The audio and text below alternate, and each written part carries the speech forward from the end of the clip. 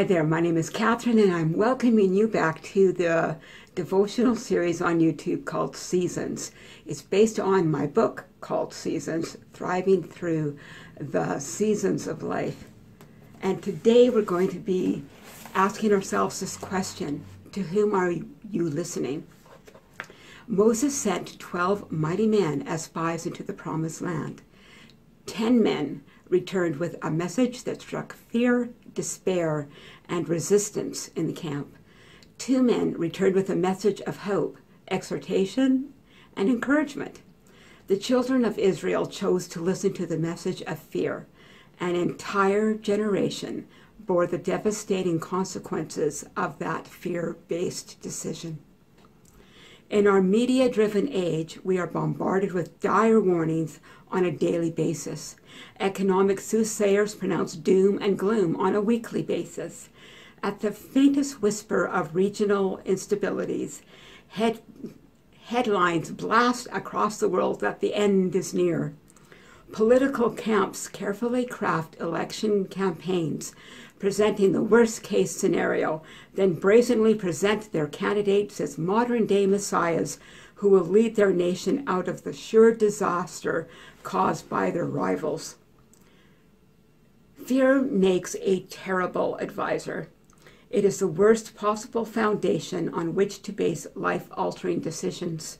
Fear causes you to cave into wild speculations. Fear clouds your heart and mind and tempts you to give more credence to the voice of man than the voice of God.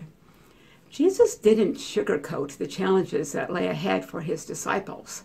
He painted a clear picture of the future, including persecution, trials, and death. Like Joshua, however, Jesus promised an assured victory as long as they remained faithful.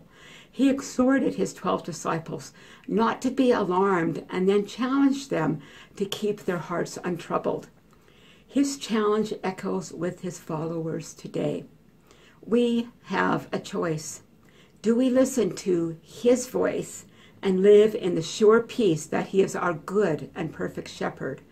Or do we listen to the myriad of fearmongers, allowing ourselves to be tossed to and fro in the winds of controversy, rumors, and deliberate misinformation that comes across our desks? So how do you know what voice you're actually listening to?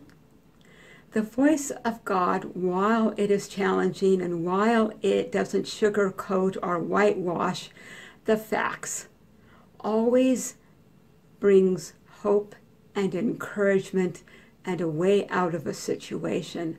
God always provides a solution to what's going on.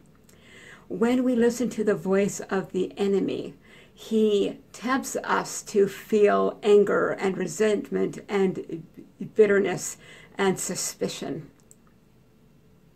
And when it is our own voice and we feel fear coming up or we feel uncertain, we can almost guarantee those feelings aren't coming from the Lord.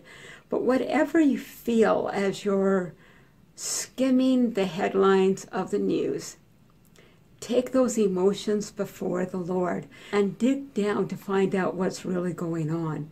What are you truly angry about? Is it the news story that you're angry about? Or is it a feeling that you don't have control of the situation? I would like to challenge you to spend twice as much time in prayer and listening to the Lord in the next couple of days than you do listening to the opinions of man and the so-called experts on news channels, blogs, and newspapers.